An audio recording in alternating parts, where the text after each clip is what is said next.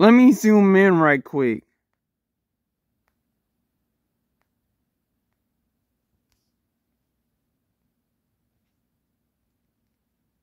Whoop, whoop. There we go.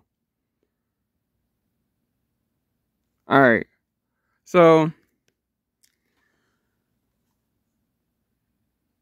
before, I called it the red vertical bar lines. And that's what it's really called. But I just made the title longer. So, now I made it to work. So, it's like, okay, this right here, you know what I'm saying? It was right here. Like, it will only stay right there. And now I'll put it right there. So, and now this was right here. And now it's right here.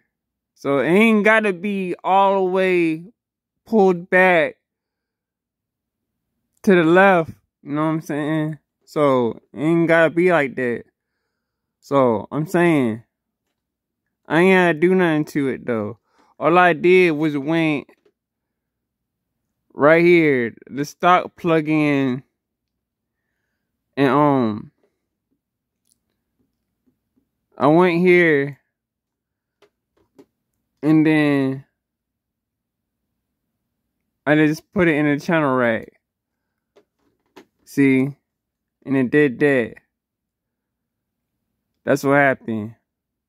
So I got it figured out. So now I just gotta practice and understand, like, do I gotta make my own samples and it'll work? You know what I'm saying? Make my own drum loops, you know? Make my own drum patterns and maybe it'll work better that way. I'm gonna try it that way. But other than that, I got the work. So I hope that this tutorial helps a lot of people out.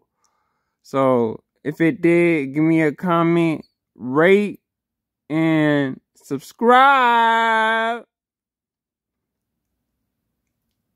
Oh my goodness. I can't believe I did that. That's what I did.